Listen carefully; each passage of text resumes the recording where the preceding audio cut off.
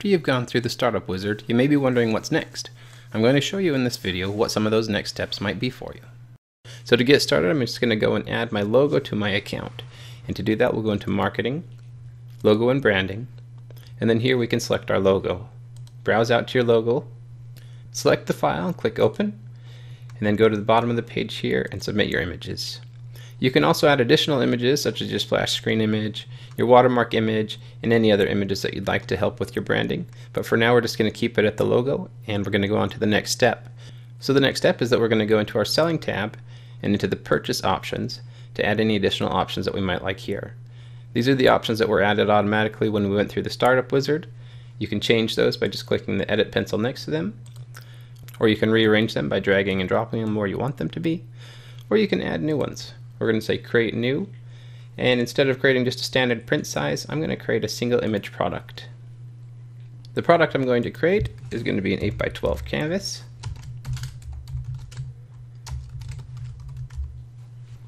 We'll give it a short description. Thick museum canvas wrapped around a 1.5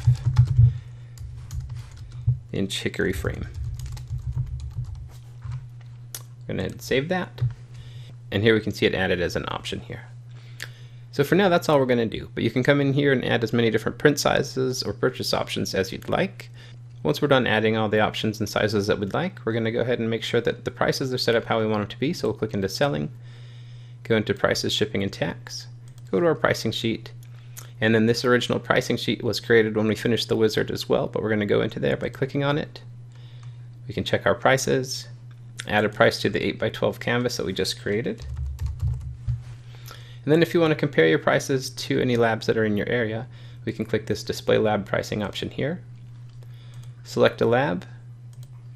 It'll show you the pricing for their luster prints that match these sizes, and you can even auto select the pricing for those images.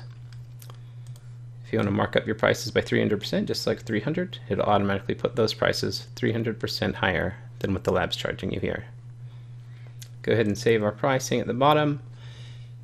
And the next step is we're just going to go ahead and create a gallery and upload some images. So to do that, we'll go into our photos, into the galleries, create a gallery, and then give the gallery a name. We'll just call this one Johnson Wedding. Select the gallery type, select the shoot date, add a password if you'd like. We're going to leave that blank. Activate it. You can choose either yes to activate it, no to manually activate it later, or no to schedule a future date. We're going to say no, schedule a future date. You can select the date here that you'd like, and then save your changes. Once the gallery has been created, you'll be given the option to upload photos or edit the gallery settings. We're just going to go ahead and upload photos. And here we are on the photo upload area. We can either drag and drop our images here, or we can click this button here to select our images. I'm just going to go ahead and drop some images into here.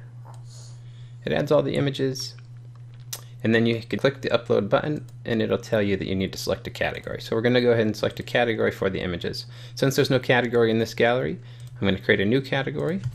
Call this Kids, because those are the images that I'm uploading. Select that option, click Upload Selected Images. Now the images will upload. You'll see the progress here and here.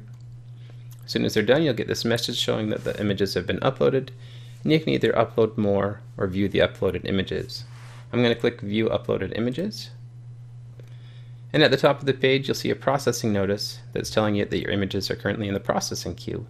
If you scroll, you can see also that these say images being processed. This notice here will go down automatically as the images are processed, and I'm just going to go ahead and fast forward to when these images are finished. The images are now finished being processed. The message goes away, and if we refresh the page, then we can see each of the images that were uploaded. Now that the images have been uploaded and processed, we're going to select one of the images to be the featured image for this gallery. I'm just going to go ahead and select this one here. Select Actions, set Gallery Featured.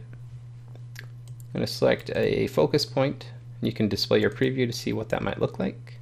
If it looks good, go ahead and close it, save it, and that image is now the featured image for the gallery.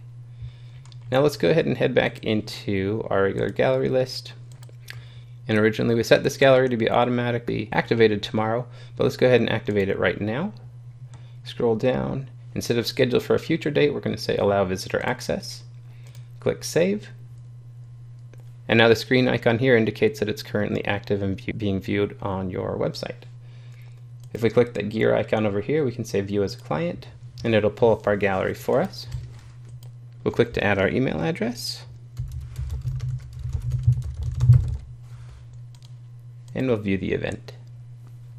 All of the images are currently being displayed. If you click on any of the images, you can view it larger. Now in these examples, you'll see this copyright notice. We can get rid of the copyright notice if you'd like by going into the Photos Preferences page. In the Photos Preferences page, we'll go down to the Photo Display.